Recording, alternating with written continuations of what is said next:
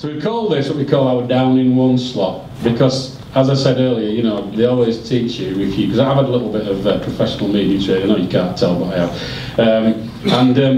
They say, right, focus on the objective, address the audience, you know, imagine the audience naked, and we don't want to go there, believe me. They say, look, focus on one thing, and the objective at the end of this slot is that the speaker gets to down in one, something to relieve the stress. We had a glass of wine up here last year, if you remember. You did a great job of that, Karen. So we've got our next speaker's favourite tipple waiting. Okay, so it's without further ado really that I introduce. The other thing I must say is that we always drag kicking and screaming this next speaker to do this. I can't really say that was the case in this guy. He's been up for it for weeks. I don't think you've had sleepless nights, have you, mate? So, with this refreshing and slightly off the wall account of what it's like to work in our world, ladies and gentlemen, I'd like you to give a huge round of applause to a guy who's a big guy. He's got an even bigger heart. Our customers just frankly love him. I'll give you our very own sales and marketing support guy, Tiny.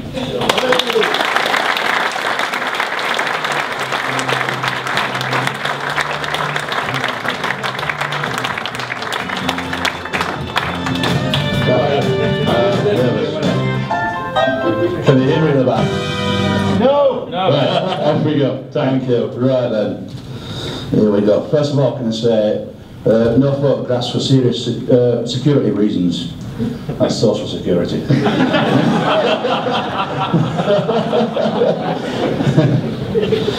Ladies and gentlemen, first of all, can I just say that it's absolutely fantastic to see you as a part of the event again today, and hope you'll be as generous this evening as you were last year when we supported our charity charter flight, and we've got Dave and Karen there. Where are you?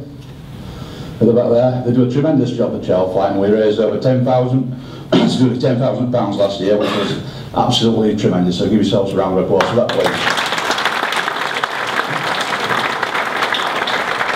So I am a bit nervous, but Steve Reynolds, I did take Steve's advice about picturing people naked. So if I do look nervous, I get hot flushes. It depends where I'm looking. I can't stop laughing at someone, and sometimes I get hot flushes, so let me carry on. Anyway, being serious now, I'm sure you're all aware this country's now in a triple-dip recession, and this industry can no longer sustain it. I'll just see from this graph I prepared.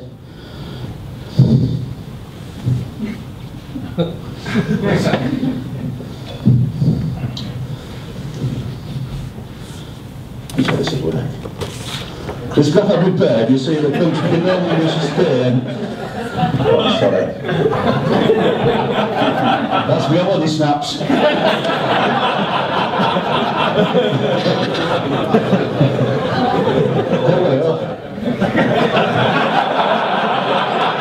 think that's what she said, Tiny.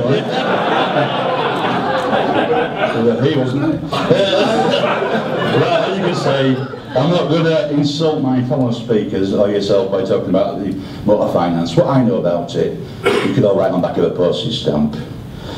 So why am I here? Well, let me tell you the reason I'm here. I'll take you back to the office about 6 months ago. Andy walks in. That's it, lads. Conference is booked. October 11th, same place, same venue. Oh, that's fantastic, boss. What you got for speakers this year? How you know, Andy? That's got an idea. Tiny, you're a speaker. This is, tell them about your journey. I don't know, from being oink, I'm an oink. I like football, I like darts, I like beer, and I like women, in that order.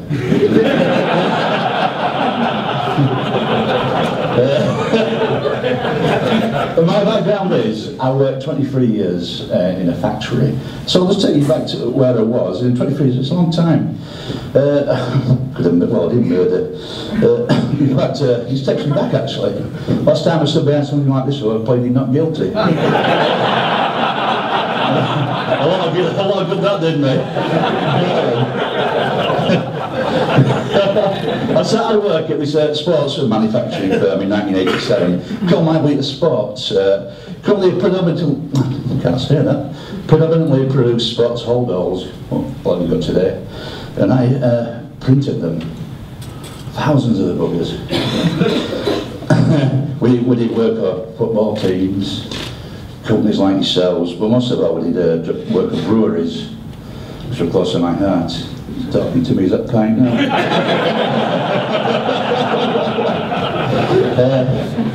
But most things I learned about that job was the British licensing laws back then, but get a good dinner until 3 o'clock when the pub's shut. Who remembers them days? Put your hands up. Awful, wasn't it? What's where I was now? Anyway, this continued to boom as a business. In 1992 I actually got promoted to management, got a company pension. What else did I get to that? I didn't have to clock in. Most of all, I got that key to that toilet. Management, fantastic. Anyway, it was a fantastic place to work for, actually, I must admit. And a lot of like-minded oinks like myself, we worked there for many, many happy years. Things were going great, they really were going great, but over the years we noticed that the holdall business, we weren't getting any orders in. Going to China, you know, the Far East, we're getting it from. You mind, I'm talking. Sorry. Oh shit.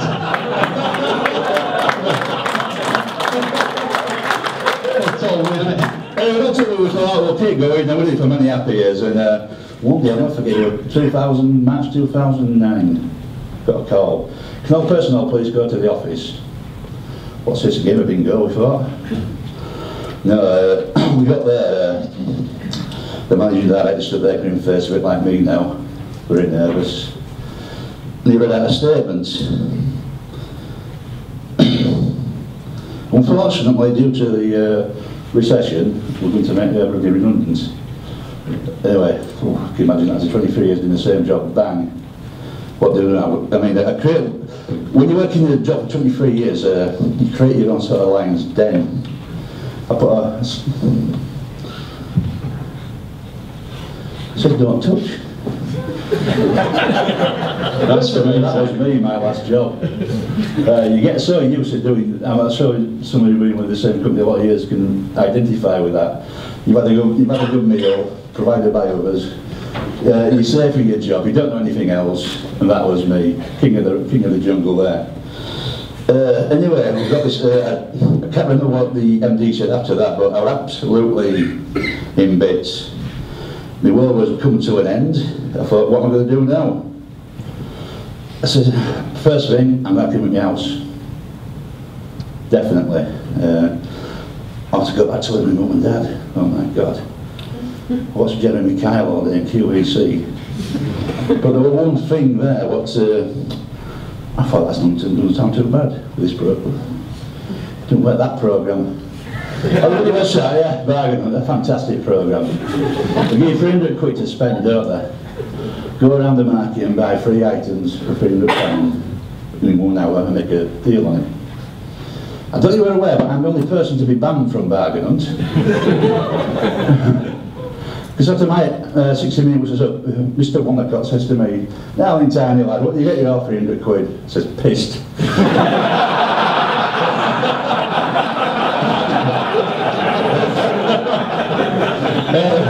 Back to the serious stuff. That day, my world had literally come to an end. What do I do now? I know, I'll ring up my old mate Andy Shooter.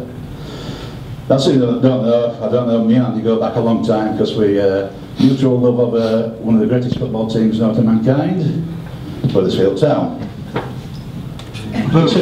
He says wait for applause. But, I'll never forget that day. Thank you, Steve. That day, Andy returned me call. I'll never forget, I pulled over. Took Andy to a call. What's up, pal? He'll tell you, Andy. I broke down in tears. Just the realisation that after 23 years, my world had ended. And but he said next to me, he'll live with me for as long as I live. Which, looking at say to me now, is something to be wrong.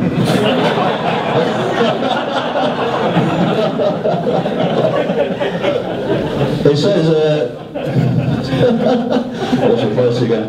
He says, "So where Armitage," he says, "there's a big wide world out there, and you could be the best thing what's ever happened to you." I thought he was talking bollocks. At the time I did. At the time I did. I really did. He said, "Let's meet up with the football tomorrow and have a chat. I'm generally looking for a support worker to start in a few months, and you might just fit that bill." Well, it's just not the pals act. No, he generally was looking for a support worker. Anyway, it was just a pick up a dig that they were still sobbing me out like a baby. But we did meet at the football, and we met again a few weeks later in the office. And they offered me the job of the provisor. If it didn't work out, we would shake hands, just do it, mate. And after we'll go for a beer one night after work, and you give me the bad news. No thanks, mate. As much as I enjoy taking a pint with you, but if you ask me for a pint in the first 3 months, I'd have eaten from Christie out at blocks. Anyway, when I into a new job into motor finance, didn't know a thing about motor finance. I didn't know what a flat rate was, didn't know what a cap code was, didn't know my APRs from my airport. Thank you, Fred. Here, I got for your letter, mate. Anyway, what I'm going to tell you about now is the difference between working in a factory full of oinks into an office full of nerds.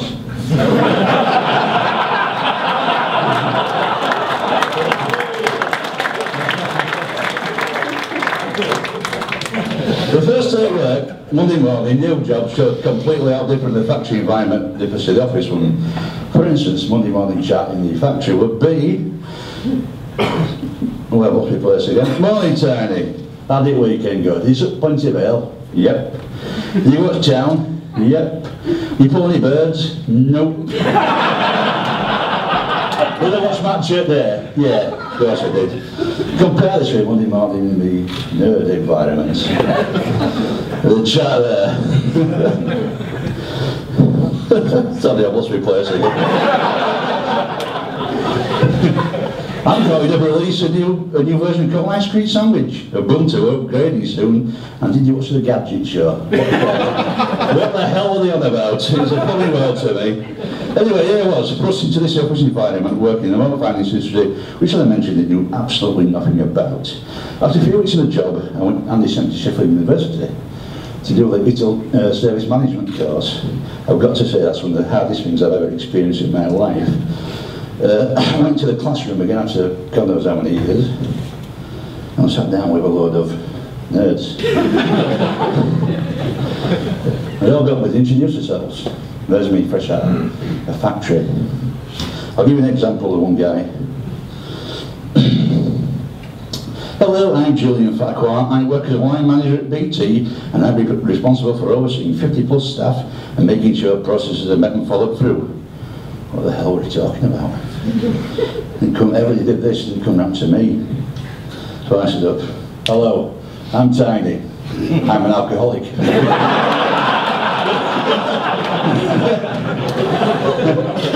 Seriously though, them 3 days were absolutely mind-numbing. I sat down there in the course, which I say I knew absolutely nothing about. Again, we had an exam at the end which was very testing, so I thought I'd seek some more inspiration from Andy. We did the mock exam in the morning, which I failed miserably.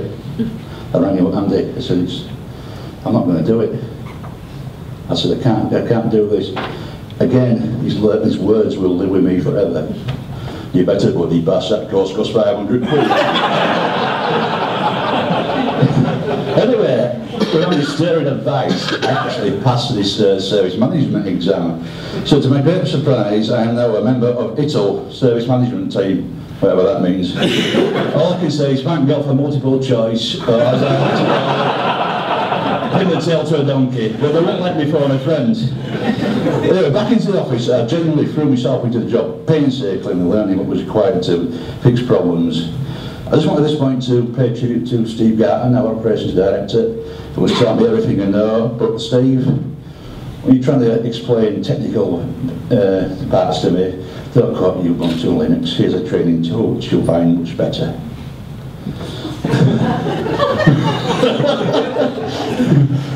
That's what was linked with our blood puppets and Ubuntu, believe me. Anyway, as I became more involved in this office environment, I was fearful that I was actually becoming one of them. I was crossing to the dark side. I've even got myself an Android phone and I can actually make phone calls on it. How good's that? I've even started learning Klingon. And after planning a couple of days later this year, I'm actually going to a Star Wars convention in Nebulum 5. That's Bridlington to be in here.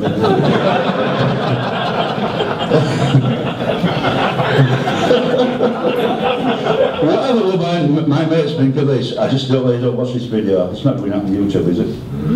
You might as well know the nerds. Right. But seriously, and these words came to me and they got made redundant that this could be the best thing that ever happened to you. Couldn't be more true. I believe I work in a fantastic industry now, and I'm fortunate to find myself in a job and enjoy the true comradeship I've got it with everyone in this room. I did myself. I just want to pay tribute to my nerd colleagues now. If I put this in the words of the great man.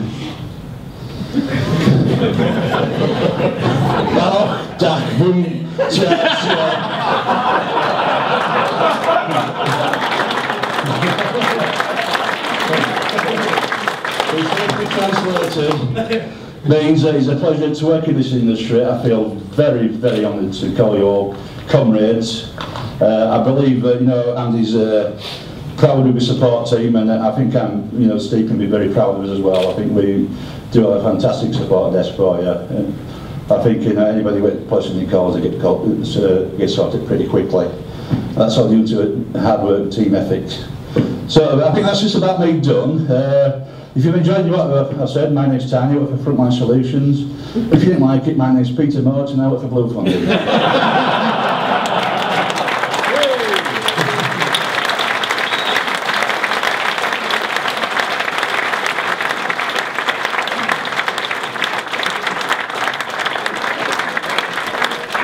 Okay, I just want a show of hands here. Do you think he's earned his right to down his pint in one? Yeah. Well then, mate, off you go. Go on, touch the sides. Drum roll, please.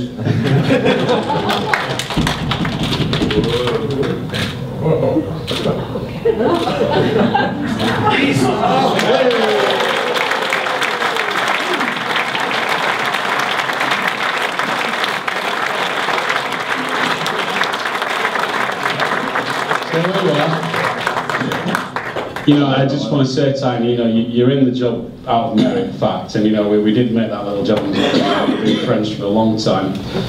It's normally the devil incarnate when you employ friends, family, and it generally turns sour. But I've got to genuinely say that this guy is, without doubt, well worthy of his position. And like I said, our customers love it. There's no doubt about that. Surely somebody's got a question or two for this gentleman. Here we go. Child Flight have joined us, by the way. Right at the start. What's that one? Hey, Tiny, now that you've crossed over to the dark side, what do you think's the best thing about working in the motor finance trade? Working in the what? Honestly, I'm learning new things every day. Not just in motor finance, in technical stuff, which makes me nerd, I suppose. There's never a dull moment. As I say, it's just like my old job. I'll go back to the lion sleeping in the tree. Same thing every day, day in, day out. Now it's something new every day. Meeting new people every day. It's fantastic. Love it. Tiny, I've got she's actually dragged herself out of bed just to see you, right? Believe me. She's suffering badly from flu. She's come. So come on, how did you rate against your good self last year, Karen? Oh, far better. Oh, come on, behave yourself. Ask him a question. Oh gosh. Obviously, given your experiences, you're 23 years in your previous occupation. Do you actually prefer what you're doing now? I know it's completely different to what you were doing then, but do you find, obviously, you mentioned that in the factory it was all banter with the lads, it's completely different, obviously, working for Andy, but given the choice, would you prefer to do what you're doing now to what you were doing back then? Is it more inspiring? Is it something that you wake up each day and think, you know what, I want to go to work today? Exactly, because like Andy said, it could be the best thing whatever happened to you, and it really is. I love it. All I can say is I love it. By the way, Karen, it wasn't a legacy pub in your drink.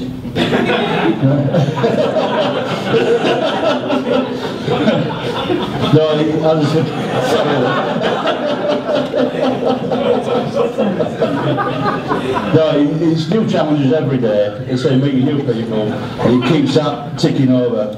But before he just died, I think. Andy? No, yes. No, You're sat there, no, you don't have to, you're crying with laughter, but come on, is it not great to see a little bit of fun back into the job, yeah? A guy who, you know, in what we perceived as an industry that's a bit kind of dour and a bit boring, to actually somebody to say, you know, I get out of bed every morning, I look forward to going to work, yeah? What do you think? Absolutely what Andy said, it's refreshing to hear somebody get up there and say, well, I didn't understand this industry, I still probably don't understand a lot of it. Really? But what you're getting out of it is brilliant, because you're just giving something back to us. Thank you, Tony. Cheers. Thank you very much. Any more? Oh, Fred. I knew you'd be up there, mate. Yeah, it's all well and good, all the fun and games, but being serious for a second, what's your favourite operating system?